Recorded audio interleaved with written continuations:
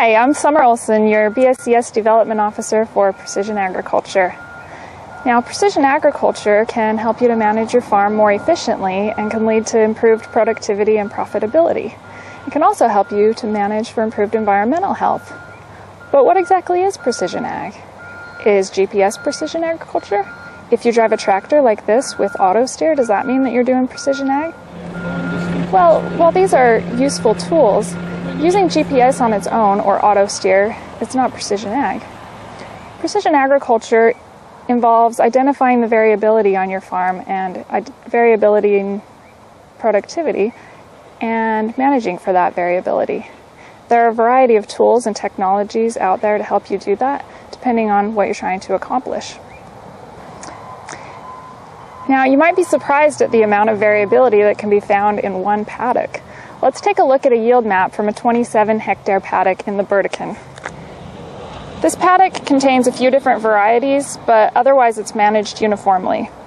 The average yield in this block is 176.5 tons per hectare, but the map shows yields ranging from less than 80 tons per hectare in red to more than 280 tons per hectare in blue.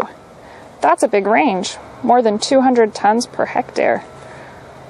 Observing variability in the crop is the first step in the precision ag process. This is preferably done using yield maps, which require a yield monitor on the harvester, but it can also be done using remote sensing. Next, you want to look at other sources of information which may help in understanding the crop variability.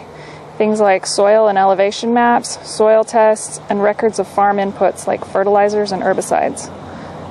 Evaluating all of this information together can give you a better understanding of the causes of variability on your farm. Then you can consider establishing management zones, and you can start to manage each zone differently, creating a more efficient system. For example, if you discover that you have sodic soils that are affecting productivity in one area of your farm, you could apply gypsum only in the areas where it's needed rather than a blanket application across the whole paddock. This saves time, money, and resources. So the take-home message is that precision agriculture allows you to identify variability and to use this as a basis for making more informed decisions about your management and about how to use your on-farm resources most effectively. In future videos, we'll discuss in more detail what information you need to start identifying variability on your farm, and we'll look at some of the tools and technologies that are available for use in sugarcane production, and then we'll also look at some examples of growers who are using innovative practices to manage variability on their farms.